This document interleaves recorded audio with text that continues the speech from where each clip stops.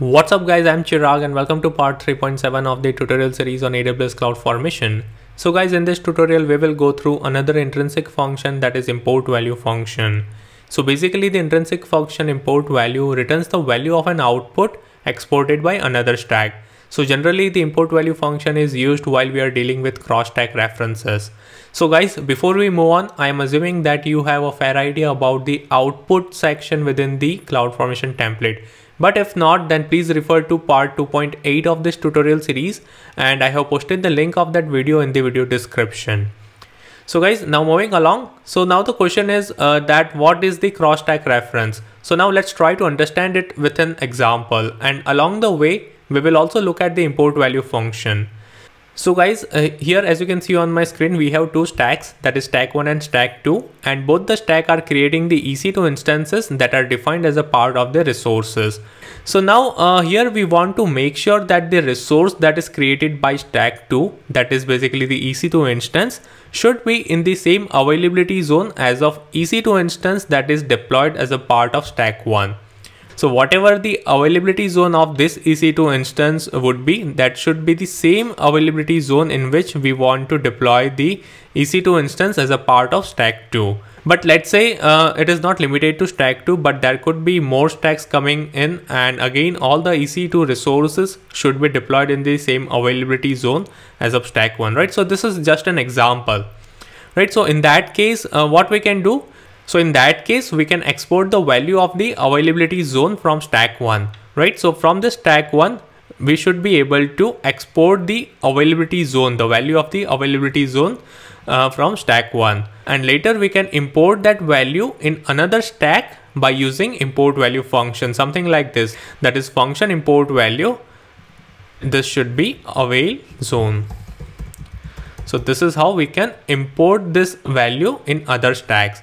And that is the same thing that we are doing here. So what we are doing here is we are deploying the resources as a part of stack 1, and then we are exporting the availability zone over here as well as the instance ID, but that is something we are not using in the cross-stack reference. So simply we are using the availability zone, and then we have another stack which will also be spinning up an EC2 instance, and there is a condition that this EC2 instance should be in same availability zone. So that's the reason we are using the import value function to import the avail zone value in the stack 2, and the avail zone is basically exported by the stack 1, right? So this is basically the cross-stack reference.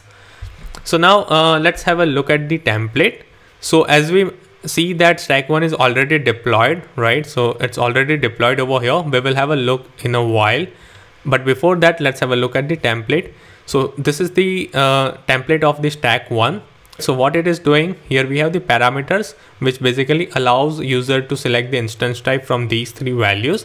And then we have resources, where we are spinning up an instance in the given availability zone. And then finally we have the output section, where we have two output defined, that is instance AVL and the instance ID. And within instance AVL, we are defining the value, and as a value, we are returning the availability zone of this current instance.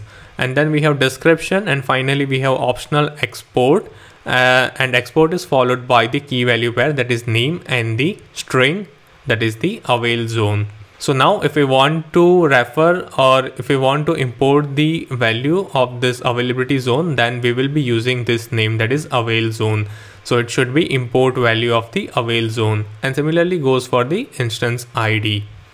So guys, I have already covered the output section, as I mentioned earlier in one of the previous tutorials. So you can refer that if you want to learn more about the output section and these parameters.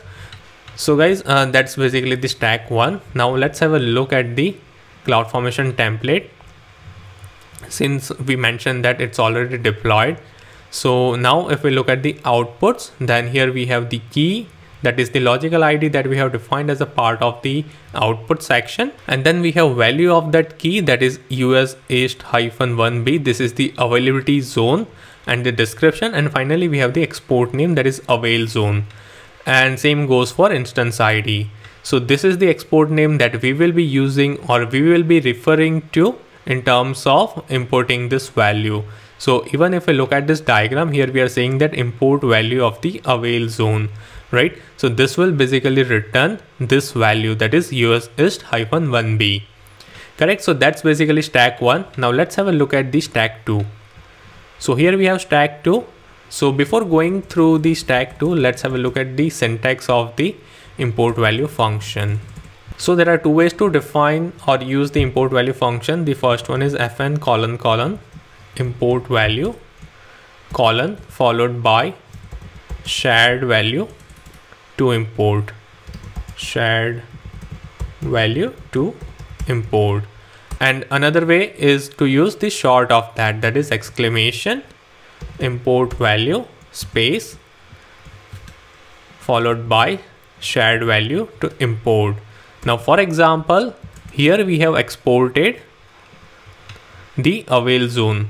Now how we will import this value? So let's have a look. So now if I say exclamation import value followed by avail zone, then this should return US-ist-1b. So this will basically return the value that we have exported, that is US-ist-1b, right? So this is how you can use or define import value function. Now let's have a look at the template. So again, as I mentioned, that both the template are basically spinning up an EC2 instance as a part of the resources. So parameter remains as it is, resources remains as it is, except that the availability zone. So here within availability zone, we are using the import value function : followed by the sub function that substitute the avail zone, and this avail zone is referring to this export name, and this will return USist-1b. So as a result, this instance will be deployed or spinned up in the USist-1b availability zone. Now you might think that why can't we define something like this, that is exclamation import value followed by exclamation substitute function followed by the export name. So the reason is that we cannot use the short form of the exclamation import value when it contains a substitute function, that is the short of the substitute function.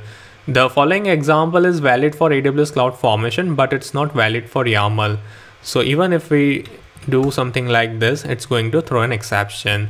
So that's the reason we are using fn : import value : followed by exclamation sub space avail zone, right? So this is valid that we have defined on line number 21, as well as the one we have defined on line 23 is also valid, right? So this is how you can use or define the import value function. Now let's navigate to the AWS CloudFormation service.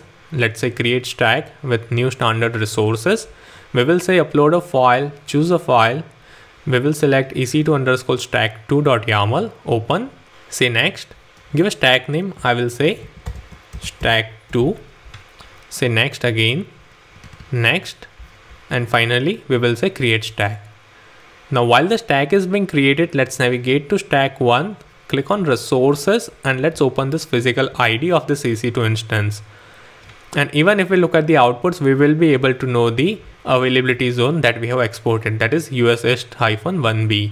Even if we look over here, we have USist-1b. Now the EC2 instance that will be deployed as a part of stack 2 should be in the same availability zone, that is USist-1b. Now let's have a look at the stack 2. Let me reload this. Let's look at the events. Still the instance creation is in progress and it is completed by now. Now let's have a look at the resources and let's click on this physical ID. Since we don't have the output section in stack 2 template, that's the reason it's showing no outputs, right? So click on resources and then click on this physical ID, and then we can look at the availability zone that says USist-1b. Correct? So both the instances are in the same availability zone. So guys, this is how you can use import value function, and this is how you can export certain value from certain stack and import that value using import value function in different stack, right? That's basically import value function. But before we wrap up this tutorial or the video, I want you to take note of few of the restrictions that we need to be aware of while working with the import value function. So let's have a look. So here, as you can see on my screen, we have a few points mentioned over here. These are basically the restrictions that we need to be aware of. So let's start from first one. It says export names must be unique within the region across all stack. So if we look at the CloudFormation stack 1 and let's say click on outputs. So here you can see that we have used two names, that is avail zone and instance. Now we cannot reuse this name in any of the stack as a part of the export name. So I cannot reuse this avail zone, else it will throw an exception. So we need to make sure that export names must be unique within the region across all stack. Now the second point says we cannot delete the stack if another stack is referring to one of its outputs or export value. So here what's happening is that stack 2 is referencing the output or the export value of the stack 1. Now if I try to delete the stack 1, then it will throw an exception. Let's have a look at the events. So it says delete in progress, user initiated, but after that it says create complete, export avail zones cannot be deleted as it is used by stack 2. So we cannot delete the stack if another stack is referring to one of its outputs or the export value. Now the third point is we cannot modify or remove the output value that is referenced by another stack. So this is basically straightforward. Then we have the name property of an export cannot use ref or the get attribute function that is dependent on the resources. And then we have import value function cannot include ref or get attribute function that are dependent on the resources. So if we look at the stack 2, here we have used import value function, so we cannot reference or use get attribute function that is being referenced to any other resources, right? So that's basically this one. And finally we have cross-stack references cannot be done across regions, it only works within the same region. So the exported value from this region or this stack, I cannot import this value in any other region apart from US East 1. So if I try to import avail zone in US West 2, then it will not work. So basically cross-stack reference works in a single region or the same region, but it does not work across different region. So guys, that's all I wanted to cover in this tutorial. And as usual, if you want me to do tutorial on any use case or service, then please leave them below and I will try my best to come up with a tutorial as soon as possible. And if you have any queries or comments, then again please leave them below and don't forget to like and subscribe to my channel, and see you next time.